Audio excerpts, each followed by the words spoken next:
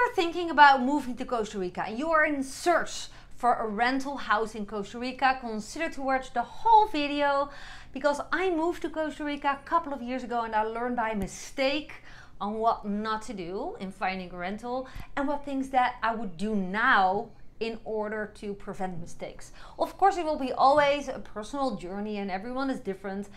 By the way, who am I? My name is Muriel and I come from the Netherlands. That is my accent. I'm a life and business coach. I work online fully since 2015 full time. Before that, I was a social worker. But basically, if people ask me, so what is it that you do in Costa Rica? Well, I guide and coach people from all around the world to build their own independent online business in order to live job-free in Costa Rica. And I also show small business owners how to attract more clients to the front door of their business by building more exposure online. That is basically what I do. Oh, I also have 4 dogs. This is Jimmy. He came to give me a kiss. He's always nearby, one of my 4 dogs. But yeah, I also want to state I'm not the expert. I definitely do not know everything. I'm still learning by mistake, but also a lot of good things happen. I love Costa Rica. I believe it was the best choice I ever made. And if you haven't subscribed to the channel, consider to do so by hitting that little icon on the screen. Tap the bell to get notified every time I upload new Costa Rica related videos in order to share all I've learned so you can benefit from it. So, what went wrong with my first rental? By the way, I also have a playlist of several other videos. I think I made like 7 or 8 other videos about rentals in Costa Rica. I will keep watching. I will place a pop-up that you can click, so all those videos will be able to, you can watch them easily. So I will post that in a little bit, so keep watching, okay? And that will give you a broader point of view, more details, but I'm gonna share what I see happening right now. There's a lot of relocation experts these days making a great living by doing great research for all these moving to Costa Rica people who are searching for guaranteed good housing and all the foundations that you need. Yeah, I was in that position once. But how did I find my rental? By myself. Was it a great start? Absolutely not. My first rental seemed very great, but happened to be a big drama. Did I learn from it? Yes. And what happened next? In 2 months, within 2 months, I found myself a great house where I lived for 8 months. How did I got that house? By just exploring at the location. So here's my point. If you think that you're better off with signing a contract for a specific amount of months before you're moving to Costa Rica, I hope for you it all happens the way that you want. Of course, that is the intention of a relocation expert. That is the intention of the person, the expertise that you're paying and using. I want it for you, but it's not always guaranteed the right house. Why? There is things beyond the control, out of the control of the person arranging a house for you. The house can be great, the price can be great. Now you're signing a contract because it's like, you know, safety net for both.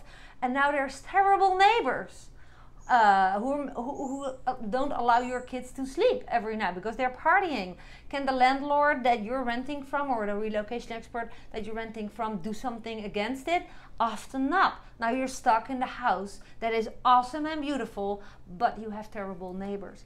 What can happen as well? It could be in a quiet neighborhood, or you know, they market the house as a great house next to the public road, so easy access to the town and to the beach and blah blah blah. And the road is a normal road. Now what can happen, and this is really happening everywhere in Costa Rica, they're building on a big property right next to your house or a couple of streets away from your house. And now that quiet street is like a highway of heavy trucks, a lot of motorbikes, because over all the workers, the guys, overall guys who are building the houses are traveling by motorbikes. Those vehicles both are super noisy. The trucks, the bajos working on the land, when they go in reverse, you hear beep, beep, beep, beep, beep. That's a reverse sound all day long. Motorbikes in the morning, in the afternoon, and next day again, noisy. I've had that happen here in my property. I couldn't hear myself in the video because they were constructing around me. It drove me crazy. So this is out of the control of your guaranteed house that you sign up for before moving to Costa Rica. You think this is the best thing to do. So again, I hope it will unfold well, and those people often have great intentions, but don't count on it as always ideal. What can you do? Because that's of course why I'm here. What would I do the next time if I would do it over again? I would definitely just rent through Airbnb, a kind of short term, but like I would definitely come in rainy season, in the low season where a lot of houses are empty, where a lot of Airbnb owners are tending, are offering like discounts on longer term rentals. Like I do that. I have a little casita, PS, on my own property. Check it out by the link.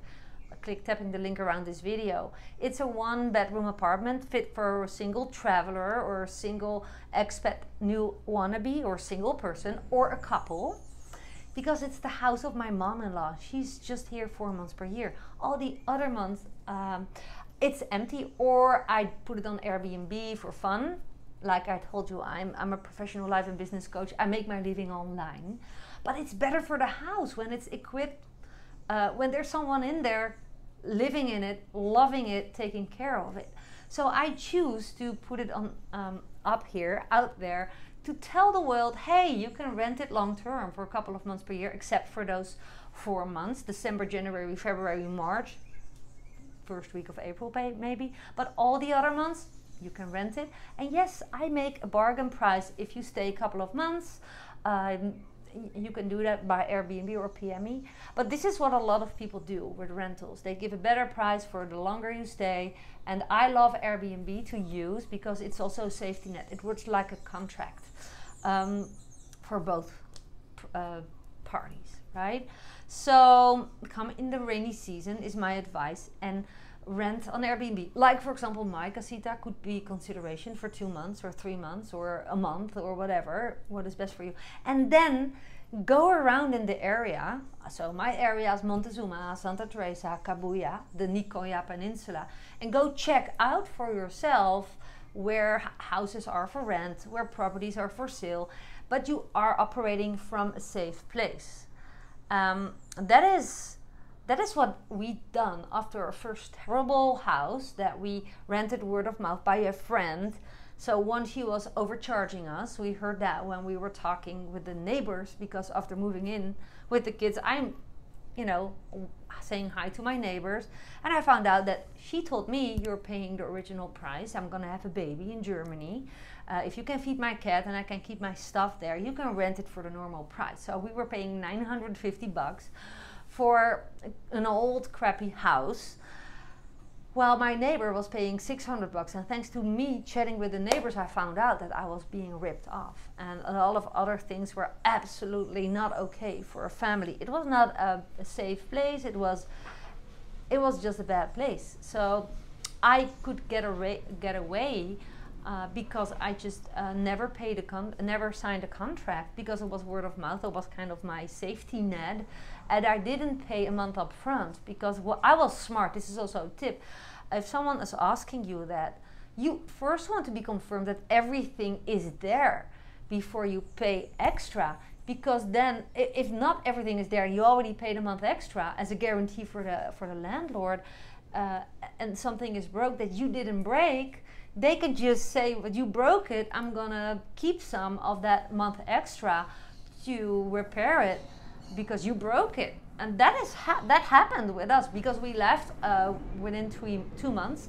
I promised her we're gonna live in there for a year. She would have a baby, blah, blah, blah, but we left. We just said, all the things that you're not doing. And she became a witch, literally. Like, she was very kind when we were talking about renting. And then the roof was leaking. She sent someone. She blamed me for not being home when he came, but I was there for 2 days in a row and no one came. And then she became like angryish. And I was like, this is not the person I rented from. So the real character really came out. I learned like, I should have never trusted her. But it brought me in the town. It brought me in Santa Teresa. It brought me in the community groups. It brought me on places where I could find another home. So I went to the local Facebook group. This is a tip for you. Go scroll and place messages in the local Facebook groups of that area. And I said, hi, I did a family picture. This is Muriel and my family, 2 kids. We are looking for a rental house. We are not partying. My kids go to school. I just work. I work online. Who has something to offer, preferably a 3-bedroom apartment. And then I was approached by a guy who said, I just came from Belgium. I just finished building a house. And I would love to have you. I want a family. And we went on visiting the house and the deal was done. And it was not super expensive. Normally, people told me for a 3-bedroom apartment, a minimum of 2,000 a month with all the stuff that you want. And I said, a minimum? Wow, what do you pay like with the bills and stuff? Well, count on 3,000 and then you're good. And we're like, you know, and this we paid 1,500 bucks, including the bills. We had a pool. We were walking distance from the ocean. Was a very nice guy. I can tell you thousands of stories about what it brought us, but the house, we found it ourselves. And I checked out the neighborhood. I went to have a conversation with the landlord. It clicked. I looked around. Are there neighbors? What's the situation? And it was a good deal. And from there, we lived there for 8 months, very happily. And from there, we moved to our own property. We bought our own property, which we could discover by renting in a safe place with someone who lived there already for 10 years. And we could ask him sometimes a couple of things. And, you know, getting around as a newbie Costa Rica expat is, you know, is helpful. So yeah, I hope that you learn from my story. So yeah, yeah, definitely. I would just rent from Airbnb, short term, go in low season. There's a lot empty. And I would, like many other landlords, would give you a great price for long-term renter. But yeah. Anyway, go check out that playlist, because I was thinking, shall I explain this? No, it's in that video. Should I explain this? No, it's that video. So go check out the playlist. It's around minute 12. Watch my other videos. Learn about pros and cons of renting versus buying. What to more pay attention to when you're renting. There's so much to pay attention to, so much that can go wrong. Also with a relocation coach, that's beyond their control. At the end of the day, what always helps is having a positive mindset and trust on your gut and trust on the universe, that if you approach everything with a glass half full instead of half empty, the good things will be attracted to you. So don't be an attractor of negative stuff. Costa Rica will spit you out. Sometimes things don't grow as smooth as you're used to where you come from. But see the fun of it, right? Sometimes I don't have Wi-Fi, water, electricity, or there's cows on the road and I cannot meet my appointment, whatever. It's part of life. Now, housing is quite important when you want to be moving to Costa Rica soon. But don't feel forced to sign contracts from 6 months to a year. Trust also the universe that there's a house for you, and do with my advice what you like. I'm not the expert. Don't have the answers. These are my experiences, and you can make your own experiences. If you are curious about my rental, again, tap the link around my video. You will see it on Airbnb. You can also private message me. Below my video, you'll find me on Facebook. And if you see this on YouTube, comment below my video. And if you want to know what it is that I teach, and if it's a good fit for you to start an own online business and be an online entrepreneur and setting up many income streams and create freedom of location and work from anywhere, boss free, then also check out the description down below or the link here on the screen. And well, that being said, looking forward to meet you one day in Costa Rica, and pura vida. Big hugs.